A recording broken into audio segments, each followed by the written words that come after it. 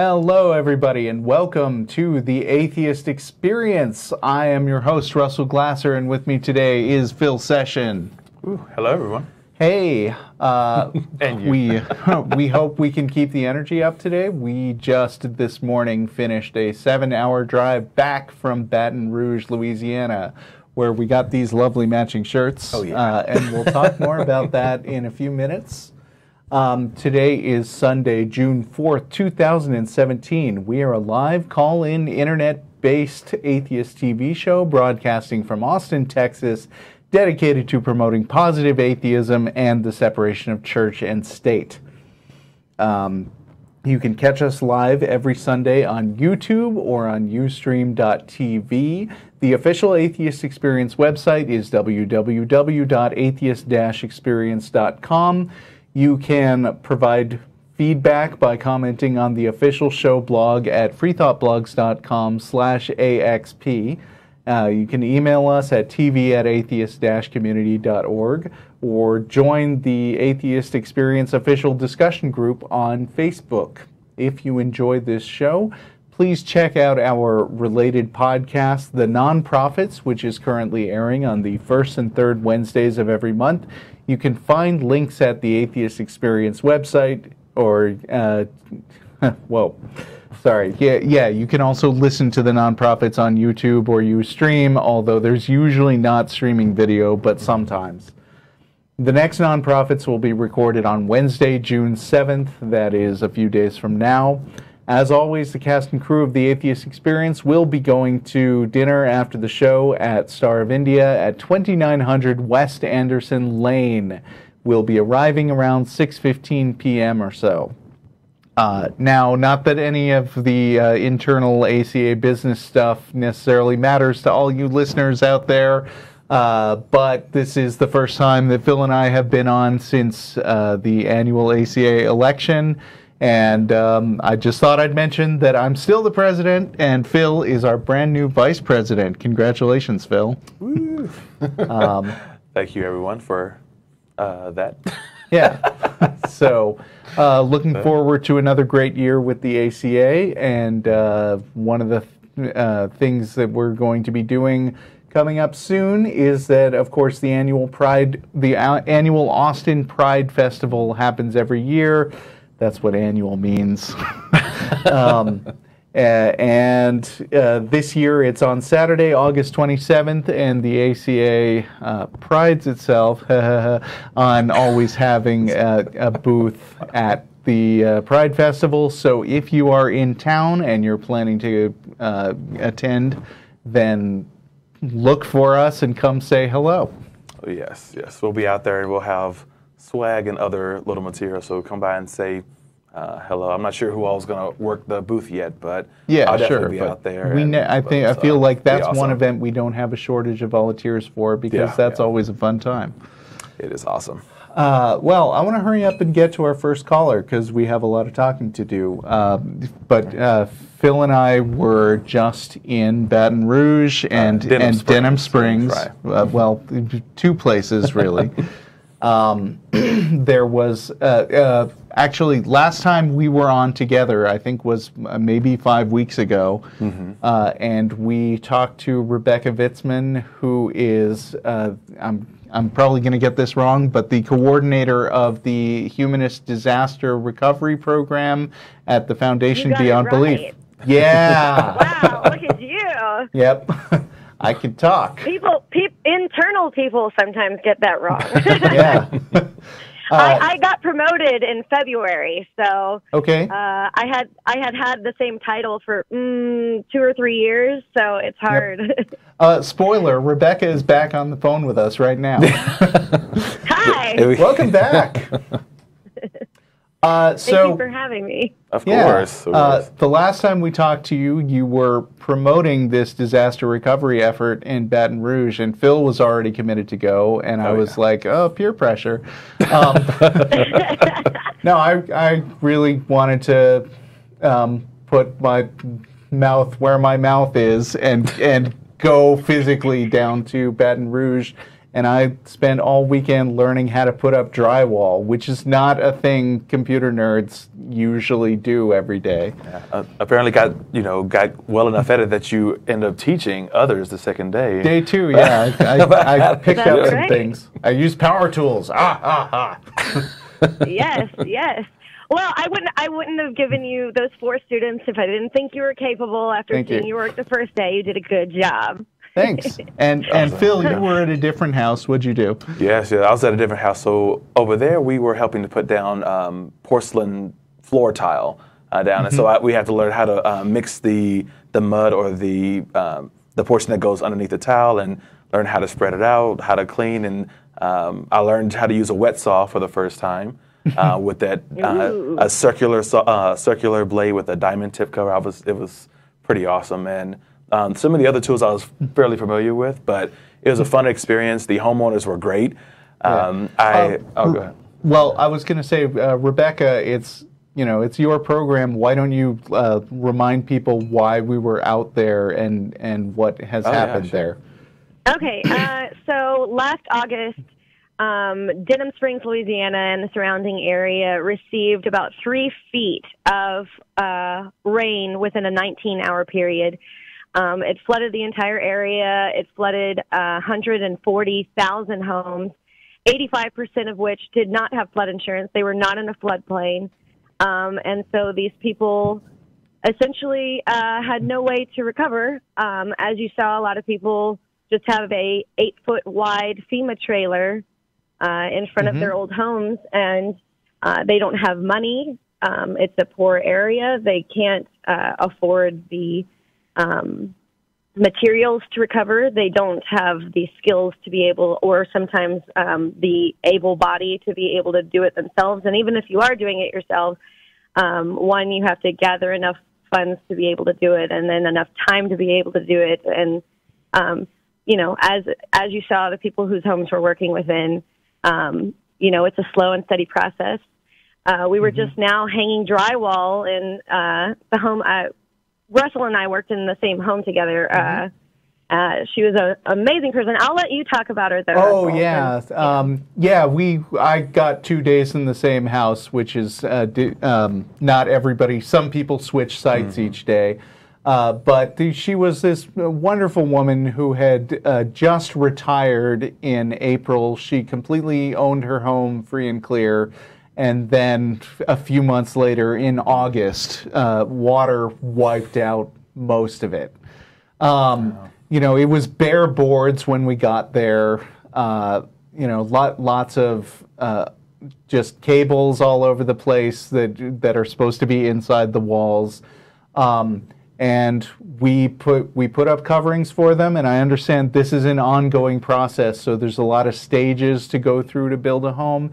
And I heard you talk about it a few weeks ago, but it doesn't really, I'm sure our viewers are experiencing the same thing, that it doesn't really connect to just hear about talking it in the abstract, but meeting someone who was the victim of a disaster and trying to fix something that she's been waiting a year to deal with after her life was turned upside down. It was really nice and a lot more fun than I would have imagined. Yeah. I do believe you had a Facebook post that seemed like you might have a little anxiety over whether or not you would be able to perform. Yeah, a bit. And I think it came out in the my first interview with you guys a few weeks ago, where you're like, so I'm a computer programmer. Will I be able to do it? So were you able to do it? I was able to do it. And came back with all appendages intact on the way.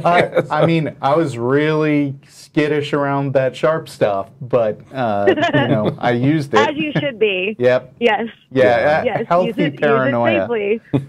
Be afraid that it might hurt you, and then you'll be okay. Exactly. Yeah, but it was definitely, as Rebecca was saying, it helped to add an extra layer to what has happened, actually being there with the homeowners. I was in a different home than Russell and Rebecca, and the homeowners were awesome. On the first day, I actually forgot to pack a lunch.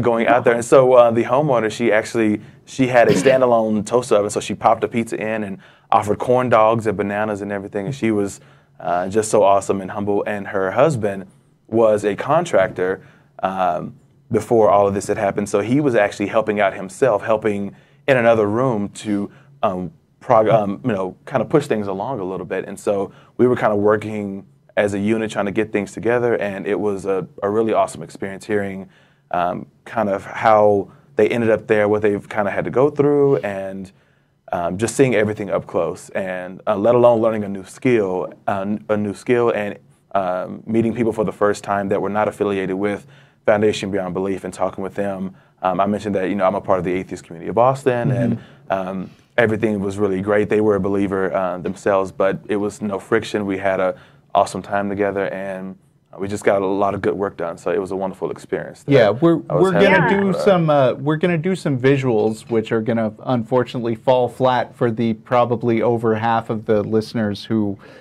listen to this as a podcast after the fact. I encourage you guys to go to our YouTube channel and listen to this. It looks like on the screen it is episode 21.22. I mean, first of all, we've had these shirts from the All Hands organization, which is the larger organization that coordinates groups like the Humanist Disaster Recovery Group. Is that right? They often take individuals. They're branching into a new area, taking groups, and so we were all excited, on both ends, to get this project going and off the ground. To start this partnership. We've actually been talking behind the scenes for the last 2 years. And so this was kind of our test run to see how we all fit together. Well, I hope we all made a good impression. Oh, well. We did. It went great. So well.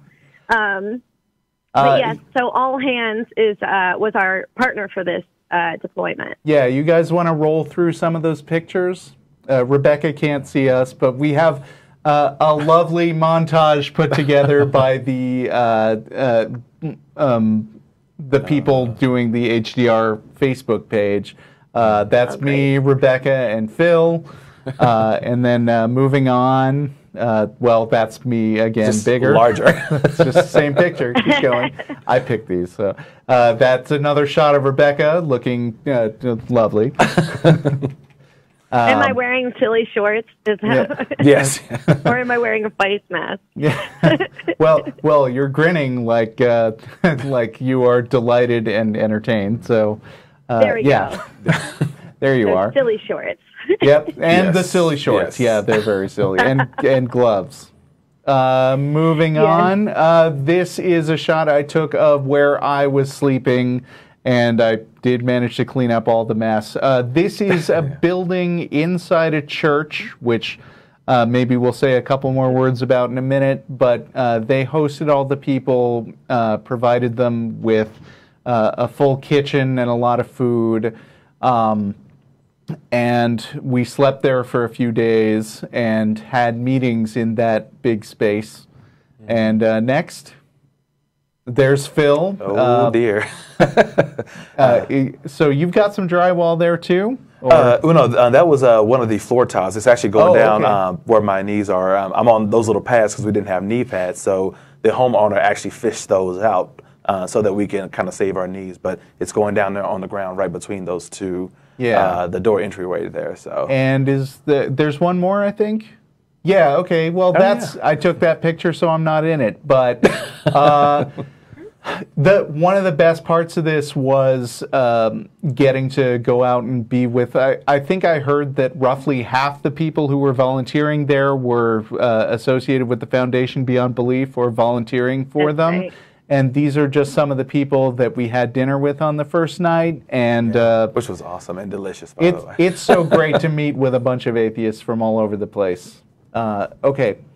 So, and I just wanted to say briefly about the church. You will never hear me complimenting religion on their ideas. And I mean, as far as bigger picture stuff about the way the universe works and the idea of an all-knowing creator. But, I mean, sometimes we don't appreciate the level of infrastructure that that churches have available to host an event like this. And I certainly wouldn't say that they all do that. For a lot of churches, the idea of charity is, let's build some bigger chandeliers in the church. But it was really, really nice to work with these people who were just so friendly to us, and were, for whatever reasons that they think they're doing it, they were providing a service that was really needed by real people. And yes, and they don't actually take part in anything that's going on in the back, other than Pastor Todd, who comes out and works at the sites with us. But they're not in there saying, hey, we want you to come to church on Sunday or anything like that. It's completely separate. They've donated the back to All Hands, and All Hands runs the back. Yeah, so and I waited. All Hands space that's just been given to them to use by this church. Yeah, and I waited till the end of the first day after working with Pastor Todd all day to say, oh, by the way, I'm the president of the Atheist Community of Austin. And he said, oh, cool. And then we went and changed the subject. Pastor Todd, I will speak about him for a moment, because I have nothing but amazing things to say about him. I got to work with him a lot, and a lot of us did. In fact, he had nothing but teams of atheists with him all week. He just kept taking out groups of atheists, to the point where one day I was volunteering in a site, not with Pastor Todd, and somebody came by and they were just like, why does Pastor Todd have the atheists with him all the time? Does that seem weird to you? And I was like, hi, I'm one of the atheists, and we love that guy. But, he was very open. He asked questions the first day. He didn't really know what humanists were, and he wanted to know. He's just like, oh, and he just asked a lot of open-ended questions, and then he was very satisfied with the answer. He's like, oh, cool. Yay, I'm so glad to have you guys staying with us and work as long as you can. Each night at the debriefing, the FBB people would meet in the back, and every time we had a meeting, you would ask a specific question, which is, did you have any bridging the gap moments today? Yes. And tell me what that means. Bridging the gap moments. So bridging the gap is whenever, you're working with somebody who's religious, and you are not religious, but you have a conversation about that where you are humanized and they accept you the way you are, and you have this moment where you're just side-by-side human beings accepting the fact that they're believers and you're non-believers, and that's fine. And so we had a lot of those. Our entire deployment was just filled day to day with moments where, we were able to have these conversations with people who were believers, where they're not demonizing us or anything like that. If anything, they're just like, wow, you exist. That's great. I would have never guessed a bunch of atheists would come out here and do this. But also it was, there were even bridge the gap moments for us where I had a moment where, so one of our volunteers asked if he could play his own music. And he's like, let me just warn you, Pastor Todd, there's a lot of offensive stuff. So if you hear something that's just too much for you, here's the button you can push to skip. And like the second song that came on was like typo negative, straight up death metal, like nothing but expletives. And so about 10 songs in, I was like, I'm not going to revisit this, because Pastor Todd was like, oh, I listen to everything. Don't worry about it. I won't get offended by anything. So about 10 songs in, I was like, okay, now he'll know whether or not he needs to change his mind. I'm going to go ask, So I go up to him and I'm like, so is this actually okay now that you've heard some? Is this fine? He's like, you have no idea. I like music. I like it in all its forms. I am fine. I'm enjoying myself. And I was like, okay. And that was a moment for me where I was like, I would have never thought, I went in with this thought in my mind of what I expected, and it was changed. And I thought that was pretty neat. I mean, if he had ever brought up details of his religious beliefs, I would have happily argued with him, because, I mean, I think you can argue with somebody and still, not alienate them and still enjoy their company and just discuss things without coming to an agreement. But really, it never came up. I mean, the closest I got was that I made a little joke because there was like a beam or something. I mean, you know, a little strip of drywall that I wasn't sure if it was the right size, and I wanted to maybe cut it shorter. And I came over to Pastor Todd and I said, I need you to pass judgment on something. And I mean, and he laughed right off, and that was it. Yeah, Great. I had a conversation at dinner with the last day we were there on yesterday. I had my Atheist Helping the Homeless shirt on, and one of the other volunteers kind of came up to me. She was just eating dinner, and she kind of looked, trying to read the shirt a few times, and I was like, just kind of wondering how this was going to go. But then she asked, like, hey, so, you know, what is that? What do you do? And I kind of told her about Austin Atheist Helping the Homeless here, and she was very curious about it at first, kind of why we were doing it. But I kind of explained it to her, like, you know, we're just helping, you know, nothing spectacular, nothing like that. We're just going out to give assistance. And once we got past that, she jumped right into, well, hey, have you tried doing this? And you can do haircuts, and like started offering ideas and really getting into that. And she was really happy that something like that was actually happening here in a large city. And I was telling her that we serve, on average about 200 or so people a month. And she was just like blown away and like, that's so awesome. And she was just really supportive. So it was a wonderful little moment there, which, you know, you didn't know how it was really going to go because there's so many ways that it could have gone. But she was really supportive. So I really enjoyed having that little bridge the gap moment with her. And we talked about helping out for a while. I think it was maybe like 15 minutes or so when you were on the other side of the table having a conversation. We were just going back and forth. And so it was really wonderful to make that connection. So. Yeah, and awesome. I really feel like it's representative of all hands and the type of organization that they run. They have people from all over the world. People were from Greece and, you know, several different countries. I'm not sure. I remember Activy or whatever. She was from Greece, and I worked with her one day. But the thing is they have so many different backgrounds, and it's about diversity, and it's about, you know, everybody coming together, all hands, and so. You know, that's kind of the framework in which they present themselves. Yeah. Another part of it, though, is that they kind of, when they've taken groups in the past, it's always companies that work with them. Like, I think Google has sent their employees through All Hands before. And so I really feel like the dynamic that they set up by accepting kind of everybody sets us up in a great environment to have those kind of moments. Mm-hmm. That's awesome. So that you might go in with a little anxiety and then you walk away surprised.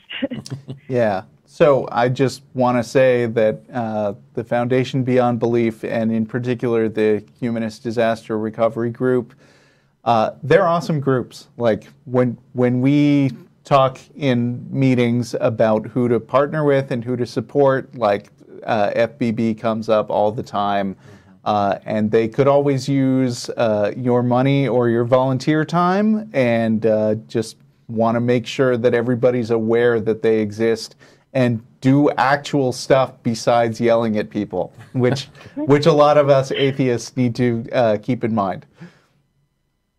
And if you have any aggression, you can always do a muck and gut. Yeah, you can take a crowbar to walls and be helping. Right, that's right. Would you like to destroy something? Yeah. Then volunteer with us.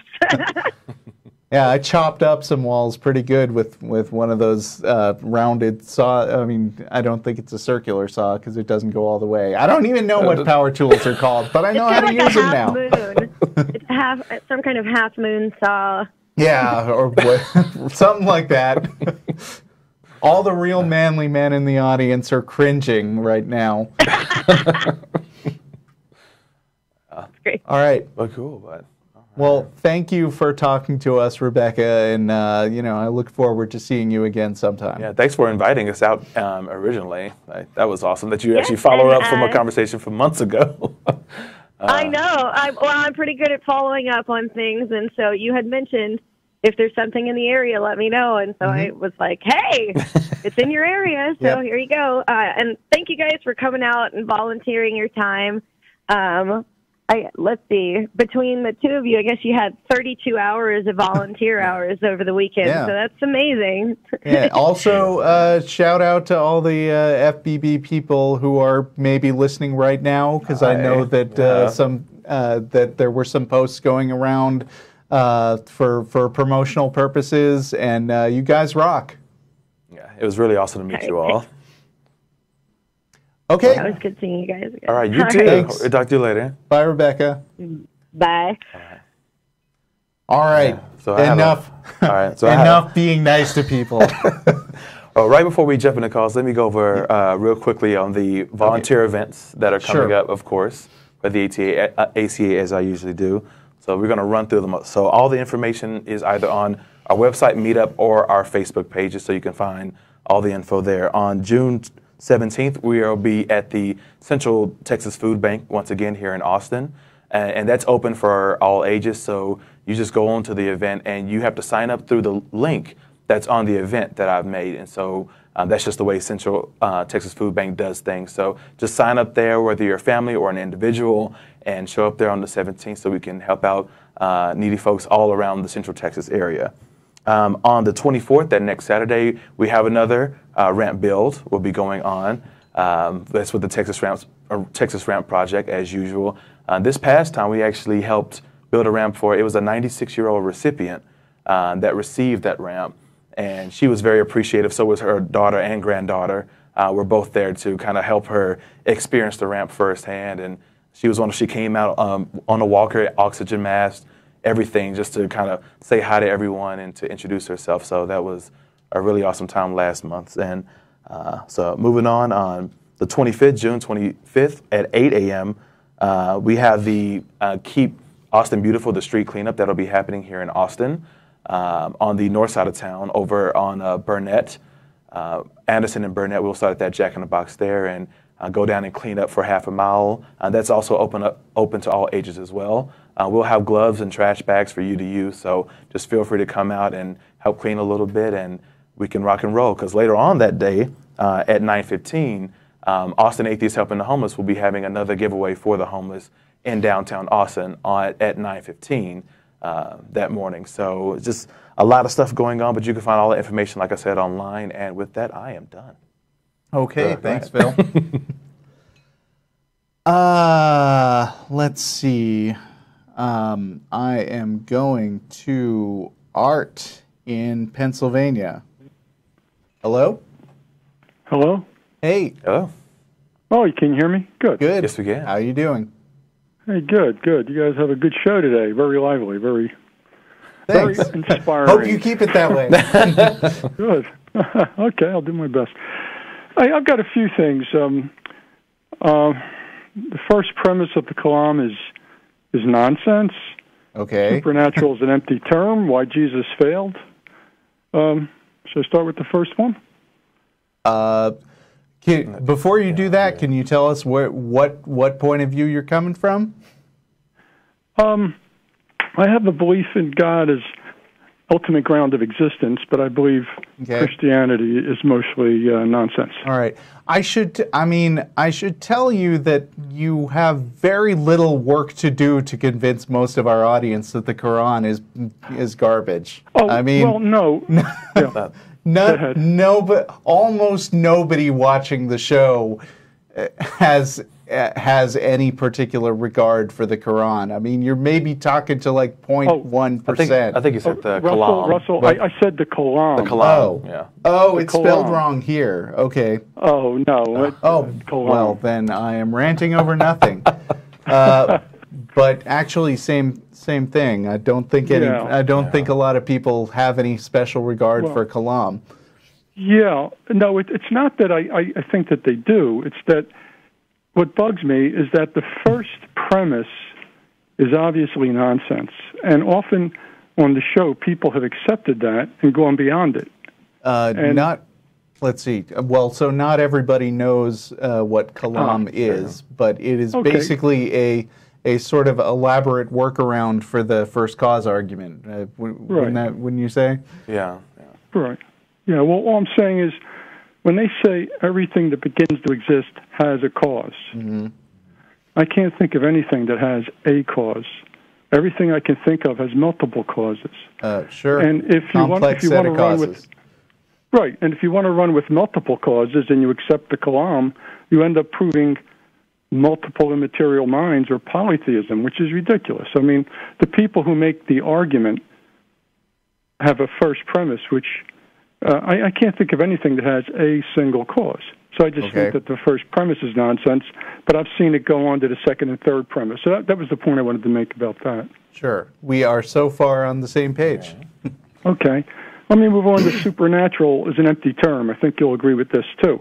Since we don't know the limits of the natural, supernatural is a bogus term because we don't know where the natural ends. I mean, I think there is no solid definition of what's natural and what's not, which is, I think, a good reason why, you know, our co-host Tracy in particular, when she hears words like, you know, oh, well, it's supernatural or it's spiritual, her first answer is, I don't know what that means.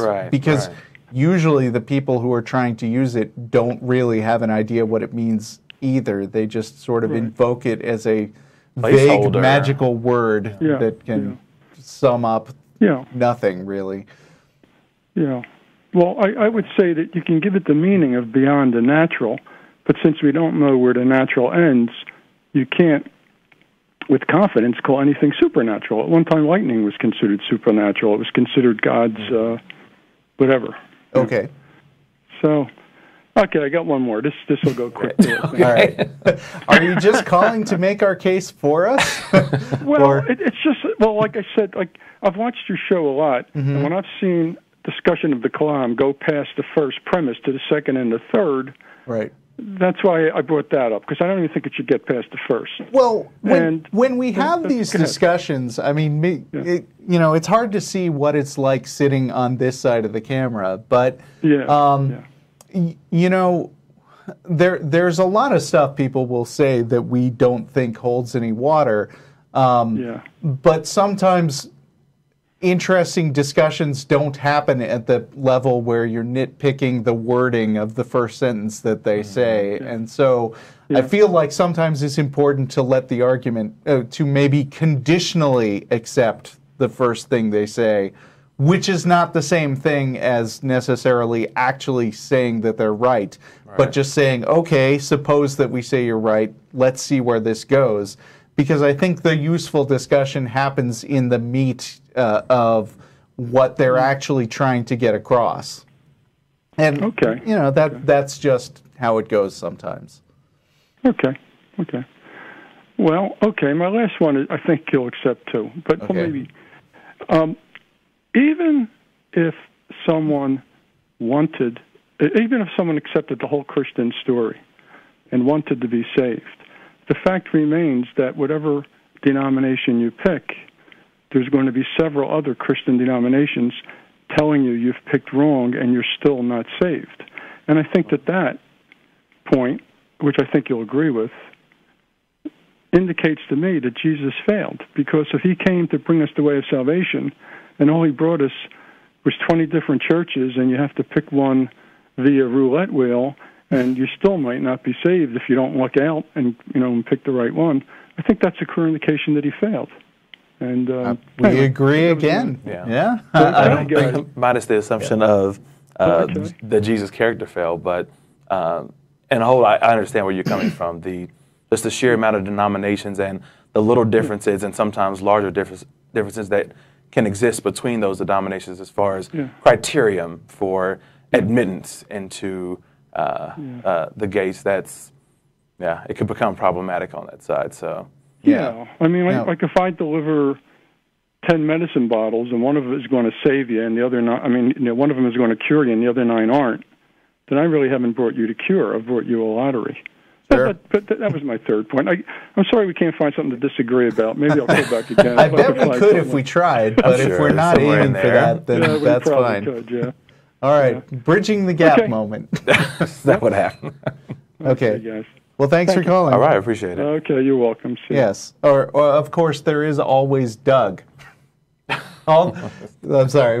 We were recently watching the sitcom The Good Place, which I personally recommend to all the atheists.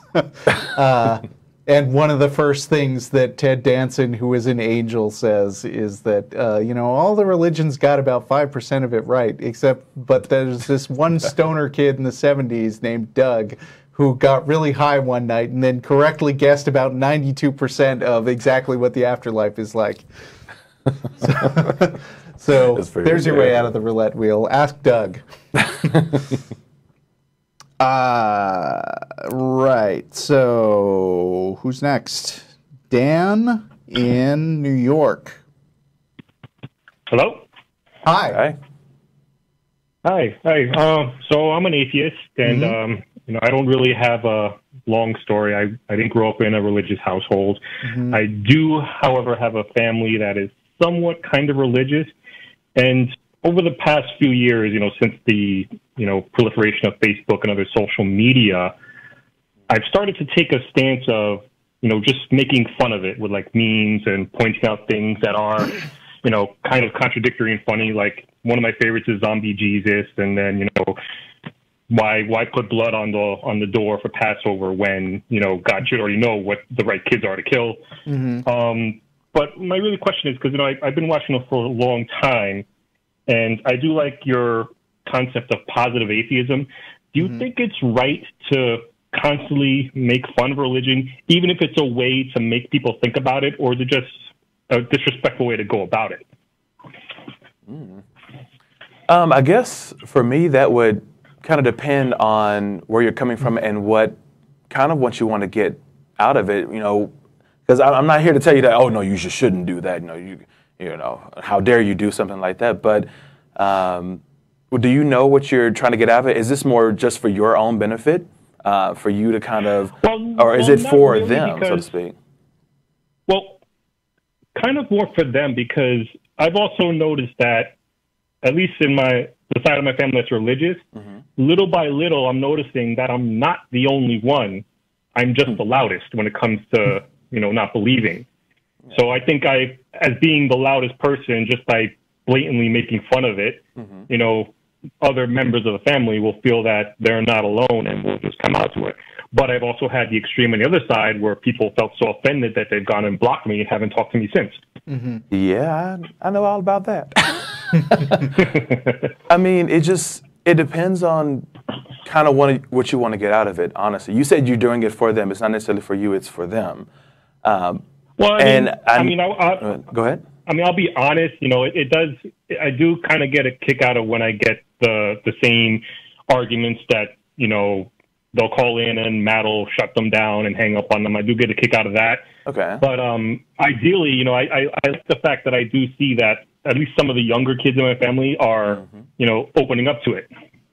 Yeah, I've seen that here and there. I usually don't post memes on my site. I typically post my volunteering events or whatever else, and I don't shy away from the word atheism like I used to quite a long time ago. I used to refrain from mentioning secular or atheist in my posts for the fear that it would offend someone in my family who was a lot more religious, and that they may take a harder stance or block me, which that has happened, or that it would sour our relationship that we have in person, because I still love and care for them, and we still have a wonderful time when we get together, but I didn't want to risk souring that relationship over something as simple as a meme. And so it kind of goes, you said, I guess you've been doing this for a while. Looking at that experience, is it having a more negative experience on the relationships in your family? And also, how do you feel about those relationships in your family? Is that something that you want to continue, and do you value it enough to adjust what you're doing in order to facilitate what you want? Well, I mean, does it bother me that some people have shied away? No, not really. I mean, a lot of family lives far away, but, it's just out of duty that they have me on Facebook and social media just because we're family.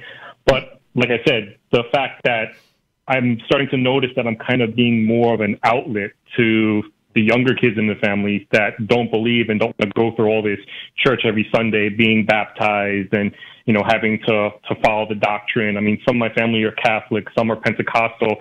Like when we have a party, all the Pentecostals are sitting at the table refusing to dance. You know, I know some of them are thinking, why can't I go have fun? Yeah, well, I mean, it sounds like your main concern is outreach, and there are basically different kinds of outreach. One of them, of course, is presenting a nice positive face and bridging the gap with theists and showing them that you're a nice person and worth talking to.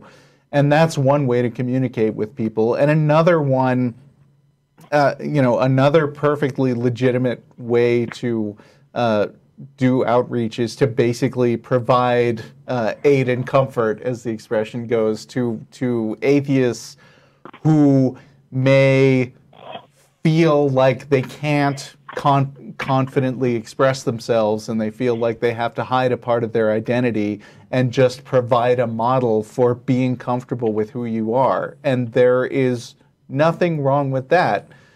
Sometimes the two modes of communication come into conflict, and it's really up to you to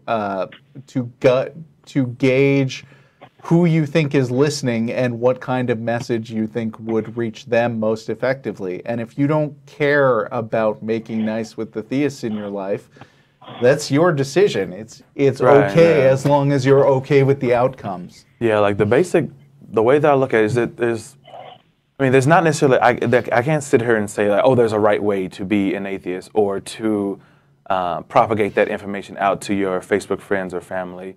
But like Russell said, doing what's right for you in your situation, looking at your relationships, where you want to end up, what you're willing to risk if things go a little bit sour or go away that you don't expect them to. I'm not in any kind of danger. I mean, like my mother, I mean, we still get along, but if the topic of religion comes about, you can tell her attitude is that she feels she fails in some way because I don't believe. My father is an atheist, and that's why I was never baptized, never went through any of it as a kid. But then I have a grandmother who prays for me every day, hoping that I find the way, and obviously hasn't been working. But, it's kind of like what Matt keeps saying, that, like, we get along, but we just don't talk about that. Mm-hmm. Yeah, and it's not like I'm trying to find myself. I know who I am. This is just something that I've been noticing, a trend recently, in my family. And I was just wondering, what your thoughts on if I was doing a good thing by just flat out making fun of it, or am I just, am I making people think about it, but in the wrong way? Getting them to think, okay, if they could laugh at it, then it's not that sacred. And I mean, I'm not going to tell you that there is a right way or a wrong way to do things. I think the main consideration here is how is that affecting your relationships, and what kind of relationships do you want to cultivate? And sometimes it can alienate people to be, to be too much on the mocking end of the scale, but that can be okay if you don't care about those people. Yeah, and sometimes that works for people. Like some people turn to atheism, or at least kind of have their eyes opened by different ways of communication, which is why, like this show has, different hosts have their own methods of dealing with callers and talking about things. Some are more straightforward, others are more compassionate. It just depends on the method. It's not a cure-all. It doesn't work for everyone across the board, but that may work for some in your family. It may kind of grate against others. It just depends on them. But as long as you're comfortable with what you're doing, and you're comfortable with what you're seeing and what the results are, and you're willing to go forward with that, I say just keep doing what you want to do, what makes you happy, and kind of let the chips fall where they may. But it's really on you to gauge. It's very difficult for us to gauge, how your specific family situation will go, or if you're doing the right thing for your. So I understand coming from your end. It's hard to gauge. I mean, believe it or not, I'm a godfather. I tell people that I got like my godson's birthday is coming up. I have to buy my godson's birthday present, and people are like, huh, what, you? Really? Yes, really. Why is that a surprise? That's the kind of the same thing I got.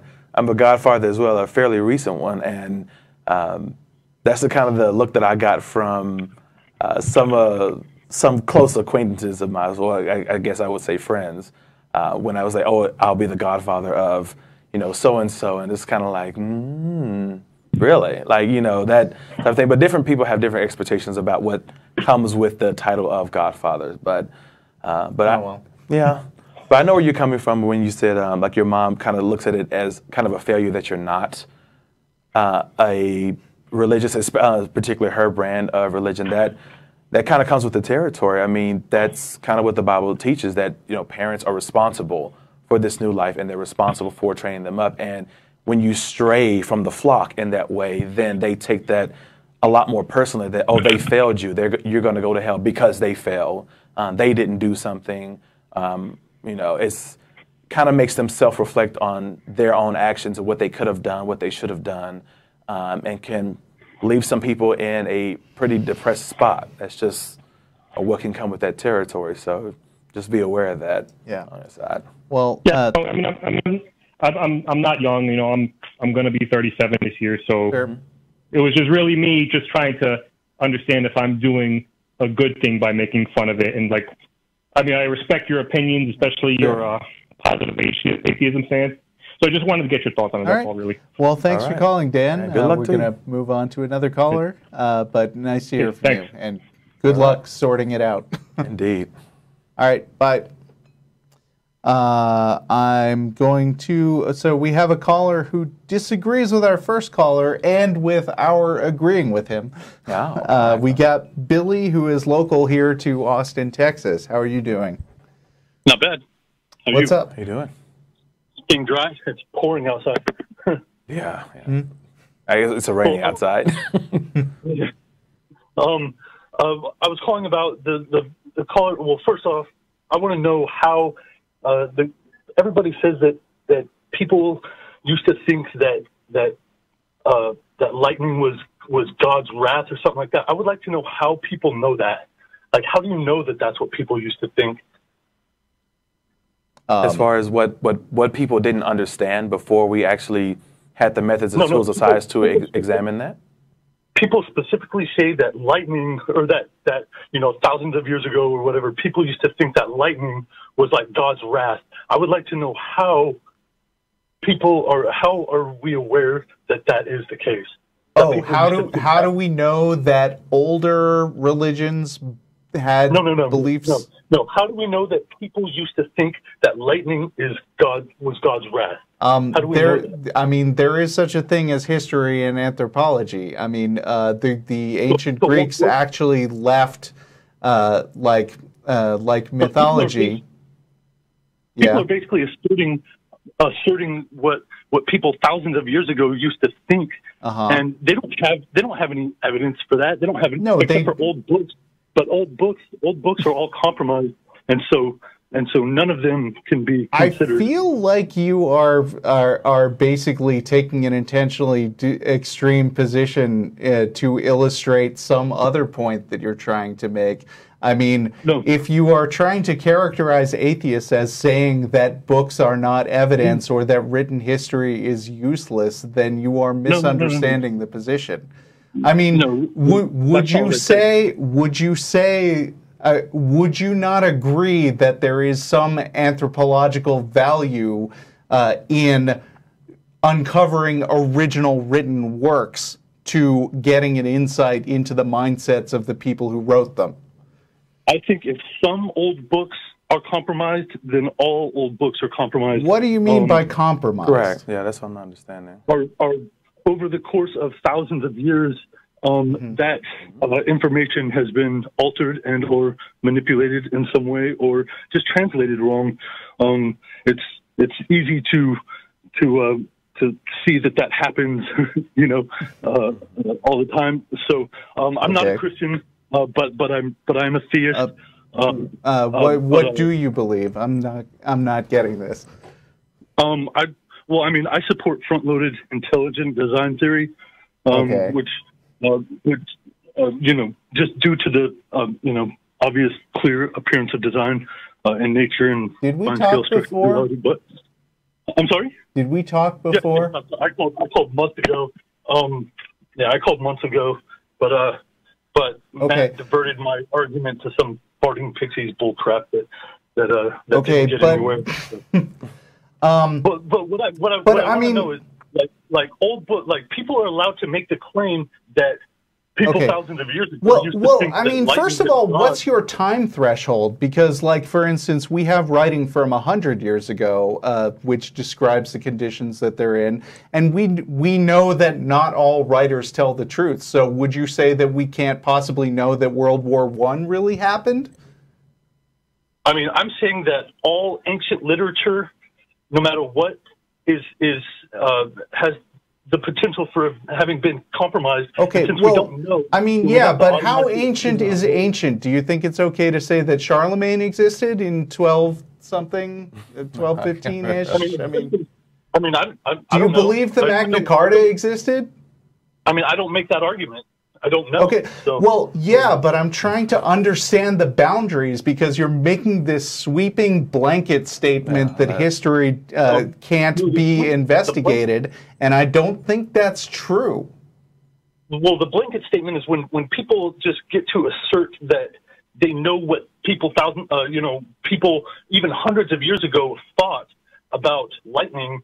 Like we don't know what people hundreds of years ago thought about. Okay, lightning. but history is not History is not necessarily about 100% certainty, and neither is science. I mean, with science, you have generally a relatively high level of confidence based on experiments that you can repeat or observations that you can make based on stuff that you find. In the case of archaeology, you can have a more or less high degree of confidence that a certain theory or framework is true. And history is similar. Like, people will consider multiple sources in order to sort of pinpoint what a culture seemed to perceive. And so you have not just writings, but you have like discovered fragments of pottery which show like the way they may have lived and eaten and their general like movement patterns. Nobody, I think, takes a particular work of past written history as unconditionally literal necessarily, but they do use it as a data point to put together that information overall. Are you saying that it's impossible to get any information out of that? That's not what I said. That's not what I said at all, dude. Okay. What I want to know is what data points are being used to determine that people thousands of years ago, or whatever, even hundreds of years ago, that human beings used to all think that lightning was created by Zeus. Well, I don't say all, but do you think any of them did? I don't know. I don't know. I can't trust.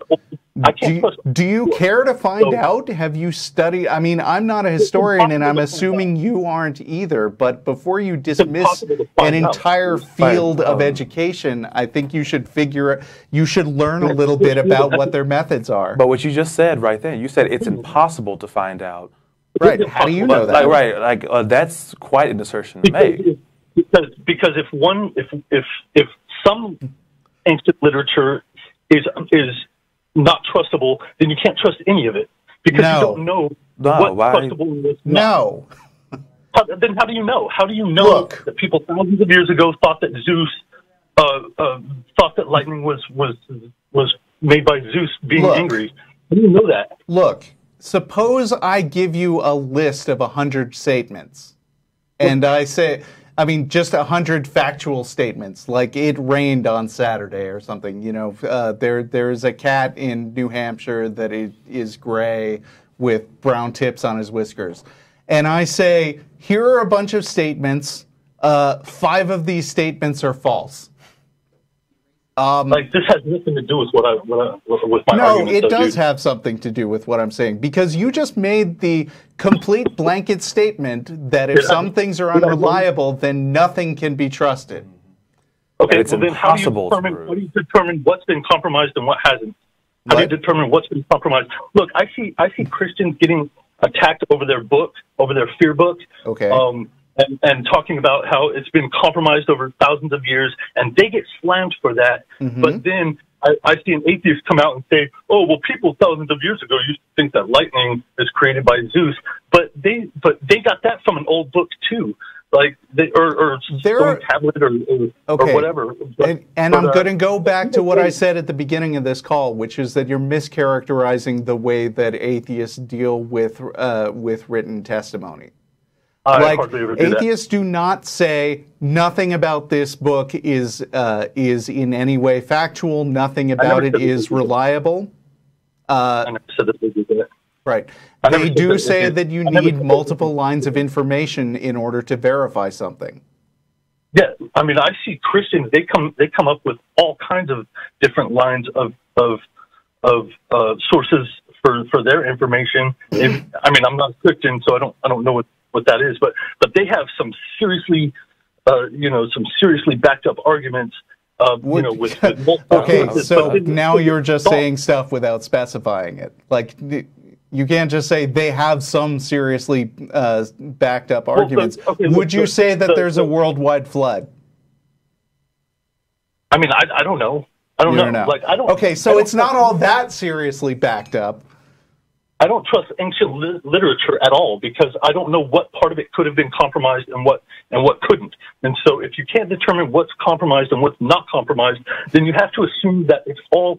Then you have to assume that you can't trust any of it because what? That's how do you know? Do you have? I'm sorry. You are saying this very confidently, as if you know this, and I don't think you do. But it's also the claims that you're using on that portion. You're saying that. Talking about people that lived thousands of years ago, believing that there was a deity that controlled lightning in this instance, and that is equivalent to Christians today believing in the Bible. Well, the Bible is the claim as far as people that you compared talking early on the show about how people thousands of years ago may have had a belief that a deity controlled lightning, and comparing that with Christians, Christians today that believe their particular holy text. The thing is, when we look at, say, past religions like Norse mythology or Greek mythology, there's a lot that's there that seems to indicate that there were individuals that had at least some level of belief that a deity either controlled or manipulated, let's just say, stick with lightning. That's completely separate from the fact of Christians believing that their holy book is true and the claims within that book that are true. That's an entirely different point of thought, because those claims have to be substantiated. The ones that happened in the past, we can point to evidence of those past religions, the way that they used deities that controlled and manipulated lightning and thunder, to say that it seems that people in the past, at least to some degree, had a belief that a deity controlled and manipulated thunder and lightning. That's different than saying that the beliefs of Christians today, within depending on what denomination they hold from in their holy text, that those claims are true, because those claims have to be substantiated. That's a whole different set of things of thinking. Don't they all have to be substantiated though? Like the substantiation is the existence of those religions and the amount of information that we can pull from Norse mythology and Greek mythology, and the fact that they have deities that were present in those that control lightning. That points to individual. Oh, go ahead. Dude, there are Christians today. Do you agree with that? Like, Christians exist right now.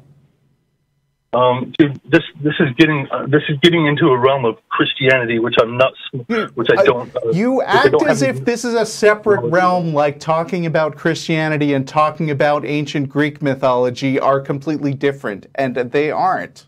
Like, do you think that people today believe things like Jesus rose from the dead? Yeah, I'm sure some people do. Some people still think the earth is flat. Yeah. Do you believe that? Clearly, I do not believe that. Okay. Clearly. This is also a 2,000-year-old book of stuff. Do you think that people at the time when the Bible was written believed that Jesus rose from the dead? When was the Bible written? The Bible was written over a pretty long period of time, as you can read about in people who go way more in depth than I care to have written about their studies of anthropology that show how the Bible was written. Like, I mean, if you want me to go into the history, the Old Testament started out as oral tradition, and then the New Testament is generally attributed to 4 different authors who don't map directly to the authors of the Gospel. I mean, none of that none of those old fear books actually, can be substantiated at all. That's why I'm saying, like the claim. But you believe that people believed it, right? I don't know. That's the whole point. That's my whole argument. Is like you can't assert that you know that people thousands of years. So what you're saying ultimately is that if you have anything less than 100% certainty, then you have 0% certainty. Then you don't know shit about statistics or probability. You don't understand anything. I know vastly more than you do. No, you don't. Get lost. Yeah, I was really trying to understand it because he was talking about. I mean, this guy doesn't believe in math.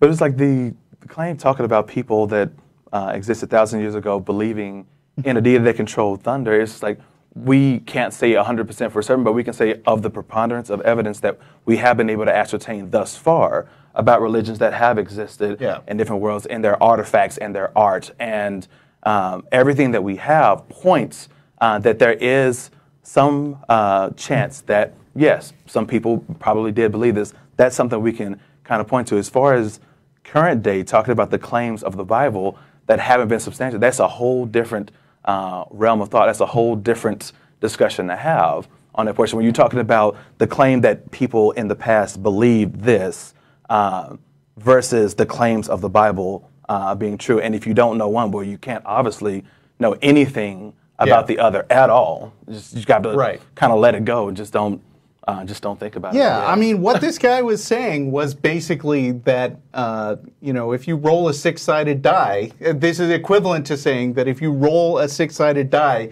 you can't get a 6 because there's a less than 100% chance you'll get a 6, so you can't get a 6, it's 0.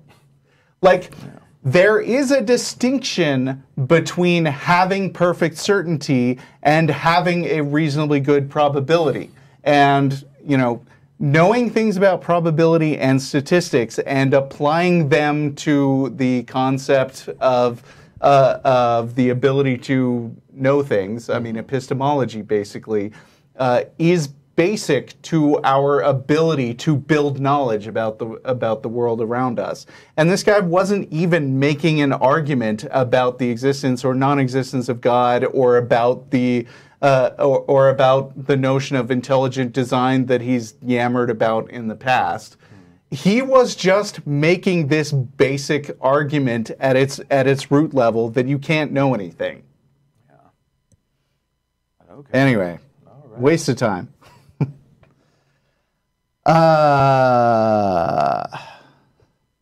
N.O. in Ohio. Oh, okay. Hello? I'm not sure. Person in Ohio, going once, going twice.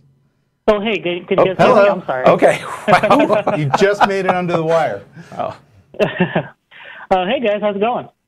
Doing all right. Is there, should we just refer to you as N.O.? Is that what you would like us to refer to you Let me explain. I'm a recent convert from Islam to atheism, so it's kind of a new experience, and I'll prefer to kind of take it slow into everything. No problem, no problem. I was just talking about for the purpose of this conversation, should we prefer to you as N.O. or? N.O., yes. Okay. Okay. Yeah, no, I'm probably not going to add anything new. I'm just recently I've started to think for myself for once, and it's all been said, and I'm experiencing things where, like, oh my God, this amazing intellectual person said something that I believed in, 2 months, like I just believed in right now and figured it out, and I'm kind of making comparisons. So it's really cool experience. And I was just going to list a few reasons why I, got away and converted. And again, it's probably not going to be anything new, but it's kind of a nice empowering from my side to just share that a little bit. Before you do that, can I ask what kind of family background you come from, that you were a Muslim in Ohio? Well, I actually did grow up in a Middle Eastern country, and I came here for college. Okay. Well, that was your first mistake. Yeah, it was definitely an interesting experience, and I lived. I know it's very important to understand the background, because some people can have, weak introduction to the religion. Some people can be very, very strongly introduced, and that does make a difference. But I was going to pray every every Friday, and learning the Quran in school, and fluent in Arabic and both reading and writing and so forth. And so that's the background. I hope that answers your question. Mm-hmm. Okay. Yeah. So go on. No, so again, it's just an empowering move for me, and I fell in love with you guys' channel. I'm just gobbling all the material up. So I think the biggest trigger for me was the dramatic nature of all religions, as in there's too much drama going on. Why do all this when you just have a direct, straight line to us and just make things a lot more simpler? And then I realized that humans are the ones that really like drama. They like myth. They like to be human-centric in their views. And this kind of flick to life is like, this definitely could be man-made, because it would be so much simpler if it wasn't that way. And that was the beginning of it, honestly. Yeah, I mean, the thing about religion, as opposed to things we discover through scientific inquiry, is that science tries to converge more and more on a consensus by gathering more data to support the same point. Religion seems to sort of spread out in the opposite way, where if two religious people disagree, instead of coming up with some sort of definitive way of concluding who's right and then trying to move more towards what the tests say is correct, they just split off and break up into their own groups, where they can keep saying that they've got the one truth. And so over time, religion just keeps branching out more and more, because people just keep making more stuff up. Exactly. And the stakes are so high, too. It's an amazing system where you're always threatened by some sort of eternal doom, and you just can't question anything because you're so scared. I mean, sometimes I sit down here and I'm like, am I making the right decision? And I keep thinking, as long as I'm researching and trying my best to research and take the right choice, then there's really nothing else I can do. It's my brain, the way it is, and this is how I'm going to think about it. And if that's what I'm going to think about, there's no other way to change it. And to me, it's just such a belief to just go from that perspective. And I think you also kind of might have touched on this, which is, what are the chances of these physical miracles stop happening as soon as we get more modernized and educated, and we can actually sniff out the BS from the truth? I just recently been following, he's been around for a while, like James Randi, and how he used to, he doesn't like the word debunk, but he can smell the BS, and all of a sudden we don't have walking on water. We don't have these miracles that we would otherwise could have happened. There's no reason to do it, not to do it. Yeah, I'm not saying that absence of evidence is always evidence of absence, but Tracy has talked on the show before about an event where allegedly in Mexico, I think 150 years ago, at the miracle of Fatima, the sun actually moved across the sky while a bunch of people watched. And I'm just saying, if something like that happened today, you could bet there would be 50 recordings of it on YouTube within 10 minutes. And it's weird that they seem to disappear or get more and more vague and abstract and have worse and worse camera work the better the technology gets for proving stuff. Oh yeah, 100% exactly, and it's one of these things where, you know, if something like this exists, people are going to jump on it right away, like you said, and it's just going to be. That's what people want. That's what we're asking for, is that true evidence, and we're just not getting it over and over and over again. Yeah, that's. I remember talking about that on one of the first shows that I did. That if we actually were able to discover, you know, just not even say a deity, but say a supernatural realm of some type, it would be just this earth-shattering thing. It would just be news around the world. You know, papers, documentaries made about it. It would be Nobel Prizes handed out like pancakes, because, you know, we made this new scientific discovery that, oh, the supernatural realm exists, or a new deity exists, and this is how it exists, and this is how it happens. It's not that we don't want that knowledge. It's just that we haven't found any evidence to support such a claim that a deity or the supernatural exists at all. But if we did, I'll be all over it. Like, just give me more of that. Like, it would be amazing to see. That's a whole new field of science right there. A whole new physics. Like, it could be incredible, but there's been no evidence thus far. So. Exactly. And I think hopefully the biggest, one of the most valuable thing I've learned from people like Sean Carroll and James Randi, is that you're not supposed to be a cynic about it. You're supposed to be open-minded and just look at the evidence. And if the evidence strongly says, well, this doesn't happen, then don't say it's never going to happen. If it happens, then approach it with open mind and try to look for reasonable evidence, don't just blindly go into it as well. So there's a little balance, and you don't want to come out as arrogant to say, no, there's no way I believe in it, even if it's true, but you also don't want to be the gullible person that just falls for, you know, a psychic or something. And some people just lose this kind of balance, I think. Yeah. I got one more question for you before we move on, but I just wanted to ask, being an ex-Muslim, I'm wondering if many of your friends and family found out, and how did they react to that? Oh boy, yeah. Nobody knows, honestly, except my non-Muslim friends and family. It's a very tough decision. I mean, I'm going to admit this. Growing up, you know, and I'm not like this right now. Actually, I've not been this since I came to the States, quite frankly. So, but in Egypt, I would look condescending at homosexuality. It wasn't something that's not unusual. And then recently I realized, if this what a person that's trying to come out feels like, this is a horrible experience, because you're just sitting there and don't know what to do. You feel estranged. You feel like as soon as you come out, hopefully now this doesn't happen, but, you know, not to the more far past that used to happen, where you come out and a lot of negative impact can happen. So it's just a very interesting experience. But nobody knows. Yeah. No. But yeah, it still does happen with some, just with people coming out as homosexual or bisexual.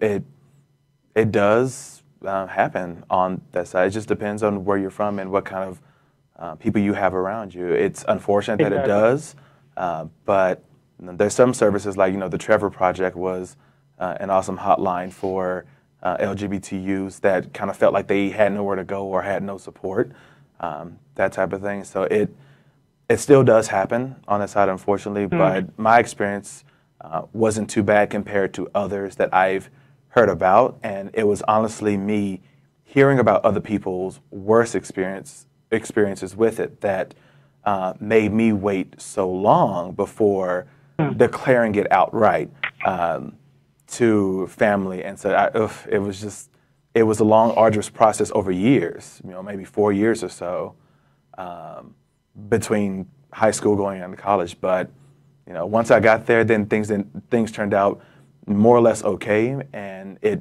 became better. And it's a lot better now since I'm coming out, since I came out as atheist, and that kind of made things, that made the first one not seem as hard, because coming out as atheist was harder than coming out as gay. And if you would have told me that back when I was in high school and college, I wouldn't have necessarily believed that, but that's just the way it kind of went. It's just the way my family was, as religious as we were on both sides.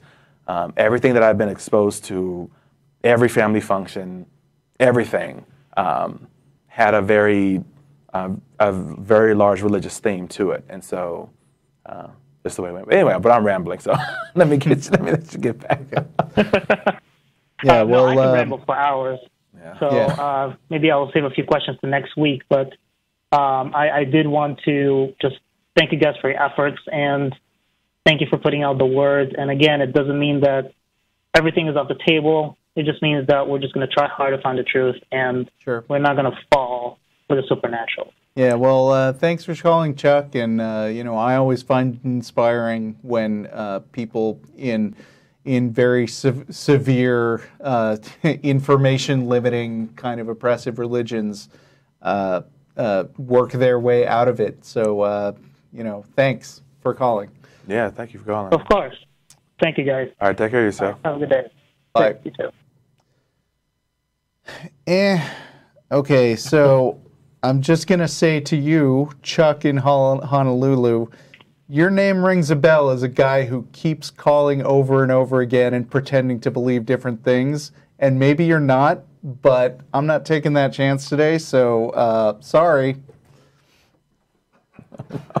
That's how we do it here. Yep. Been burned by somebody named Chuck a couple of times. So instead, we're going to talk to Tom in Oregon. How are you doing? I'm doing good. How are you guys today?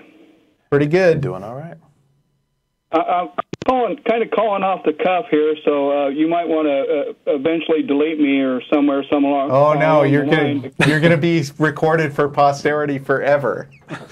Well, that's okay, but you may want to kick me off. I'm not super prepared. I just caught you online, and I got a couple, maybe two. No, questions. it's okay.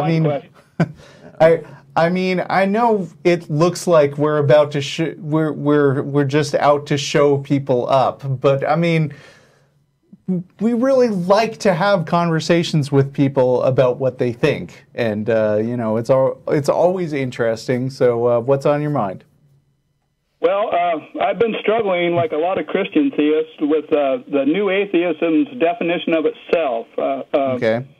How they're not a worldview. Or a belief system. Is that true?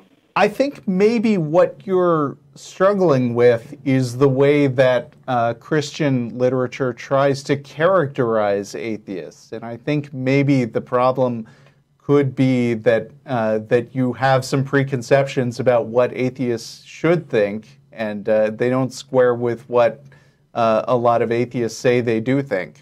Is that fair to say? Maybe. I only dialogue online. Well, not all the time, but mostly dialogue online. And my assumption, I guess you could say, is that atheism makes a truth claim, right? It's complicated, as they say on Facebook. Yeah, I know. I don't. Right. I think where we come from, and I think it's very hard to speak for all atheists, just as you'd probably agree. It's impossible to speak for all religious believers, because you can only represent your own point of view. But what I think that a lot of people who appear on this show would agree on is that a lot of the time, society and culture assumes that the default position is believing in God, and that you have to believe in God because that's the only way to make sense of the universe, and you have to believe in God because that's the only way to understand the difference between right and wrong. And the only real position that atheism takes is, I don't think that's true. I don't accept the mainstream assumption that God has to exist. And people have various reasons for not accepting it, but I think the main thing that atheists all have in common is that they don't have that as a premise. Just in it seems to me that that definition, I guess what you just used, is kind of a cop-out that keeps the new atheist or atheism from having to defend itself, especially with the claim there is no God. Right, but I think that you're assuming when you say defend itself that you think that atheists are 100% certain or positive that there is provably no God, and we just don't think that. At least I don't. Yeah, so it also kind of assumes that all atheists make that claim, which isn't the case either. Like for myself, I currently have no belief in a deity, but I don't hold the position that there is no God, because that would have a burden of proof that's associated with it, and I haven't substantiated that enough to actually hold that belief. And so I currently I'm at the point to where I say I currently have no belief in a deity, but I'm always open to some concrete verifiable evidence that may change that position, either to say that, oh yeah, there totally is no God, or hey, guess what, there totally is over here. Right. I mean, although to be fair, I mean, if you pressed me in casual conversation and you said, hey Russell, is there a God? I would probably say, nah. I mean, I wouldn't necessarily say, no, definitely not. But I would say, nah, don't think so. And so I mean, that's about as certain as I get. I think, you know, my experience with the world and my investigation into religion has led me to take pretty seriously the rejection of that religion. I would say you're probably in the 90 percentile there on that, wouldn't you? Could be. Think? Right. Well, I guess, somewhere along in my reading online for the last couple of days, something caught my eye about the systemization of atheism, that it actually has a system, philosophical system, what appears to be an epistemology and an ontological philosophy. Is that fair to say, you think? I think there is something to that. I mean, I would not agree that atheism has a systematic, like universal position, but I think that if you look at atheists as a whole, what you'd find is a lot of atheists don't just have the opinion on the one thing that God does not exist, or not believe that God does exist, depending on how definite you want to get.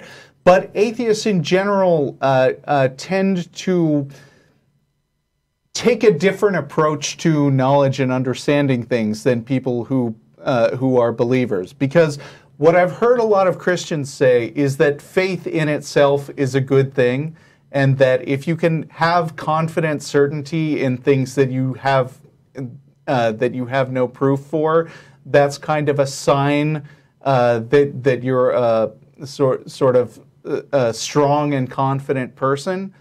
Whereas with a lot of atheists I know, and I think maybe this highlights the kind of difference you're talking about, we take a much more conditional view, which is kind of in line with the way that the scientific method approaches understanding things. Basically saying nobody knows everything.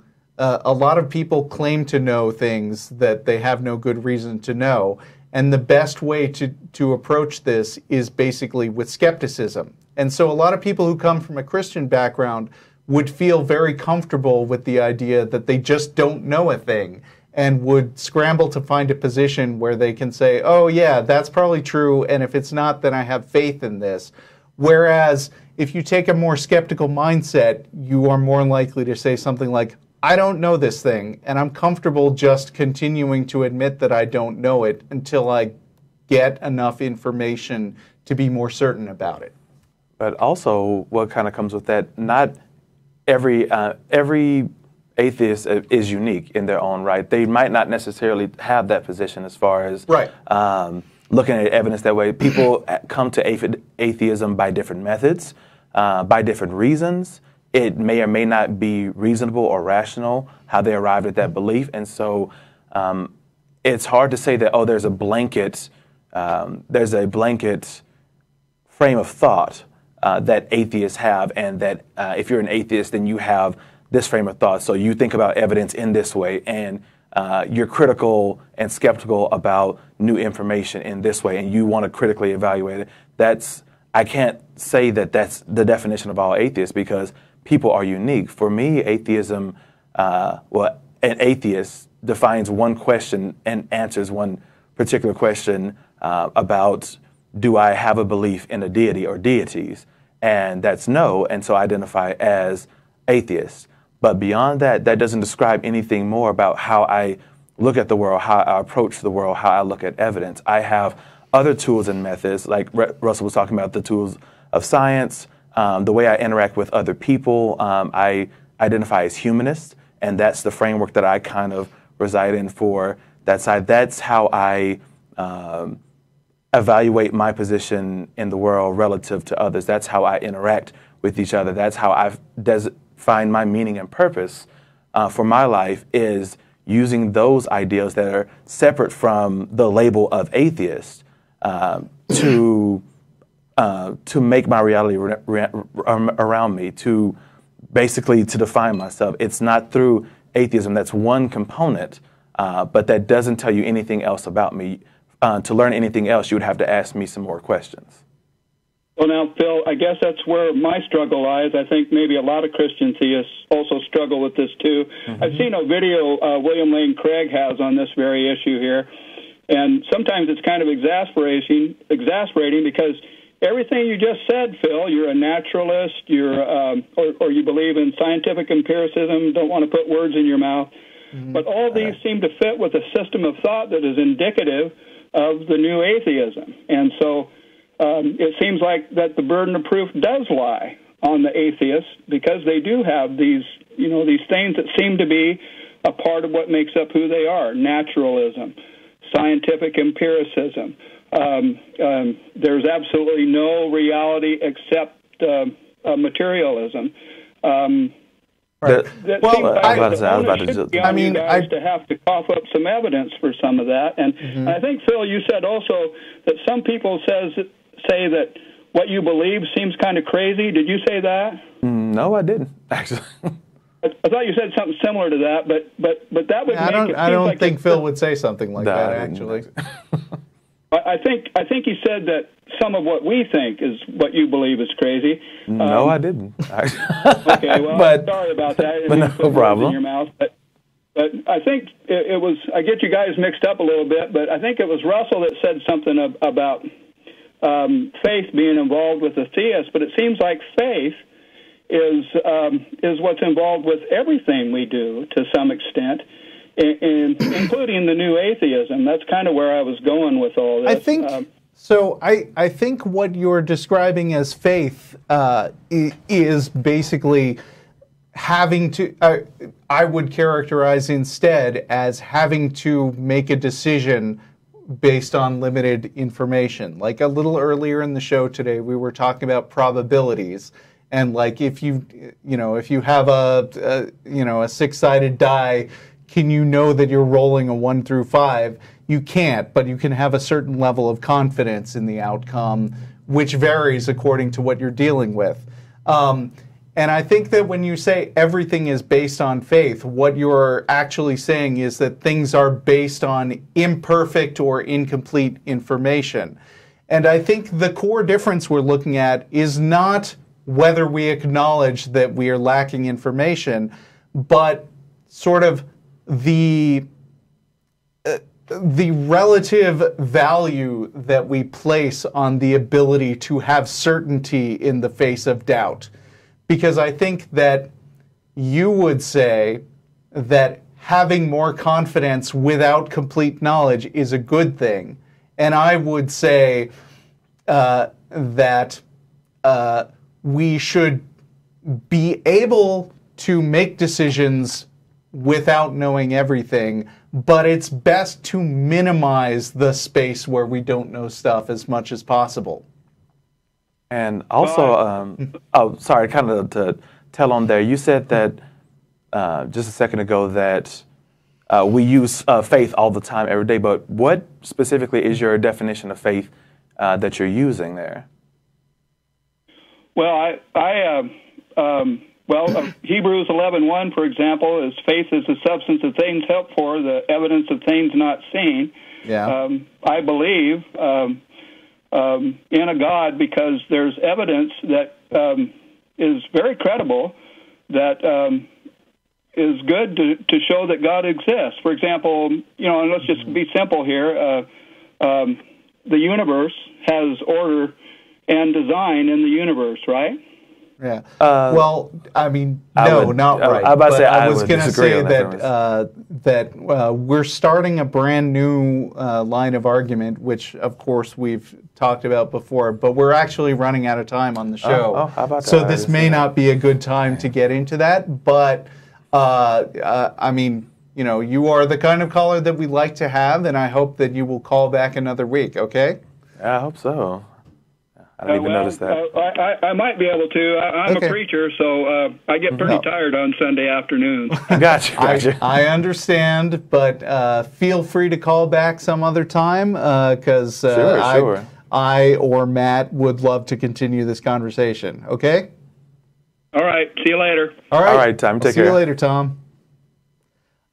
So we are at the time when we traditionally stopped, but I do want to just give a couple minutes because we get people from a lot of corners of the world, but it looks like we've got Irene right now, who is an atheist in Russia, and that's not a place we hear from a lot. Sure. So I'm going to give just add a few extra minutes to the show. How are you, Irene? Hey, do you hear me? Yes. We do. Oh, that's great. Oh, my God. I'm fine. We're freezing here. It's +5 by night, so we're really freezing. It's 2 a.m., so I've been waiting for quite a while. Okay. Yeah. We're going to have to keep it short because the show's close to over. Yeah, but sure. It's like, does it really exist that I've never heard of a Russian family disowning a child just because he's an atheist, except maybe for those like religious freaks who lock themselves, underground waiting for the end of the world. So, and I've heard a lot, watching your show that it does really happen. I mean, what do they say? I know you didn't have such an experience, but what do they say? It's like, we don't love you anymore? Or like, how come you can disown your own child just because, for any reason? In Russia, it's still way easier to come out as an atheist than a gay person. That's true, but I can't understand either of that.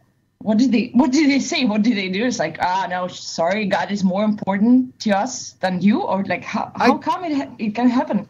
I guess, I mean, in my experience of talking to atheists who have been disowned, it's not so much like the parents have a reasoned explanation of why they're kicking somebody out as they just basically say, I've failed you as a parent, your eternal soul is lost, I hope you'll come back to the church someday, but if you keep saying these terrible things, I can't have you in my house anymore. So I mean, they would likely kind of push off the blame to the person and say, I don't want to kick you out, but I have no choice because you have such bad beliefs. Or that I was commanded to raise you in such a way, and you're turning away from that. And if you want to live under this roof, you're going to live by these rules. Yeah, and so an ultimatum. Right, and that includes going to church and professing your belief and praying with us every day and X, Y, Z. And so it can become quite serious. It just depends on people's beliefs, depending on what sect of religion they come from. It can be a very serious burden for the parents to make sure that their offspring believes the same way that they do. And I have friends on my timeline now that, they just had babies very recently. And the first thing on their post, is thank God for, I have a child now and I hope to, raise them as a God-fearing individual like that. It's just, it's the way you can come with it. Yeah, it's just some crazy people. Okay, and the other short question, do they try to capture the land? Because in Russia, there are a lot of churches that are trying to I don't know how to say it properly in English, like to capture the land, you know, just we like this very piece of land, so we want it. You can build a church wherever you want to. There are a lot of abandoned abandoned areas in Moscow. I'm from Moscow, like near Moscow. They just want this very piece of land because it's better and they like it better. So they're capturing it and they're trying to do it. And they destroy the parks sometimes. They just capture it and they just build a church, a guest house, and it's theirs afterwards. Like, doesn't happen in the U.S. We definitely have a large... churches try to take over as much as they can here. But not only they don't pay taxes, but in Russia they also just build those things and they keep on growing and they really like capture the land and they just fight with people. We have a lot of fights. We make video. We're trying to protest, so we go and they're like, when you're not there during the night, they just destroy everything and they just build a church very quickly. Whoa, that's really devious. Yeah, that's interesting. That's really interesting, though. One of the reasons I wanted to squeeze in your call at the last minute is because I feel like I do not have a good picture of what life as an atheist is like in Russia. I think a lot of Americans have a stereotype still from like the 50s that Russia is all communist, and that hasn't been true for a while, but also that communists are godless. And so one of the things that American politicians would threaten people with in the 50s, and maybe even continuing to the present day almost, is that, what do you want to be like those godless Russians over there? What is the religious landscape like where you live? Do you think a lot of people are Christians now? Is that old stereotype still true? It's a kind of like, I need to call back, Okay. To describe it like more thoroughly. But no, there are a lot of kind of religious. It's like, I was born and I was raised as Catholic, like a lot of my friends say. Like foreign friends, Russians say, I was kind of, raised as a Christian, Orthodox Christian, but they're, de facto, they're not like really believers. They're not deists. They're not theists. It's, maybe there's something. So they wear this like crucifixion, but they don't, give a damn basically about it. They don't go to church. It's not that important in Russia nowadays. And you have those religious groups, but it's not that bad. Like, I've been listening to you for a while. In the US, it seems like a nightmare. Like, you don't get fired. Nobody gives a damn, at work. Nobody's even interested in. Nobody asks you. They ask, like, ain't you gonna have, like, kids, in the nearest future? I was asked personally, just, because those things, maternity leave, blah, blah, blah. But nobody's interested, actually, even, except for those, like, several groups. So it's not that bad. And I've got to make sure that you and our international listeners understand that it really depends a lot on where in the United States you live, because we're here in Texas, but although we happen to be in one of the one of the most relaxed cities in Texas, I would say, but Texas is one of the worst states as far as like having a pushy religious culture. Whereas if you go hang out with people who come from like New York or California or Seattle, a lot of them, those are some of the least religious places in the country, and they are a lot like what you're describing. So in Russia, it's not that, but there are still a lot of religious people, but they're not pushing. They do go to church, but I mean, we're not communists here anymore, and like not a lot of us there. There's another group, we do have some religious groups. Also, we have like some communist groups. They're like just crazy people, just in another group. But overall, we're neither communist nor religious people, basically just something like closer to neutral. Well, we are over time, but I'm really glad I took your call. I appreciate your insights, Irene, and call back anytime. Yeah, have a good night. Yeah, I will try to catch you. Thanks a lot. I'm so glad. Okay. Great. All right, talk to you later. Bye. Yeah, bye-bye. Thank you. And that's our show. Thank you, Phil. All right. Thanks for having me. All right. I've had an awesome weekend with you. Yeah, it was wonderful. We didn't kill each other. You know, it's a plus. Yep. We drove a total of 14 hours plus to and from some meals. Yeah. Support Foundation Beyond Belief and the Humanist Disaster Recovery Team because they're an awesome group. They are. And come join us now at Star of India if you're in the neighborhood. And that's our show. We'll see you next week. All right. Bye-bye, everyone.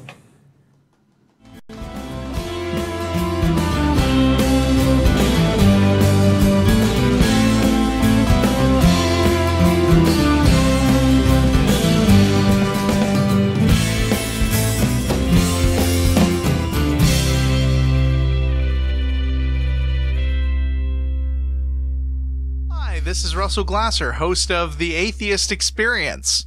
You know, The Atheist Experience is made possible by volunteers and the generous support of viewers like you. If the promotion of positive atheist culture and separation of church and state are values that you hold, please consider contributing by becoming an ACA member or visiting our product page at evolvefish.com under the Partner tab. Thank you.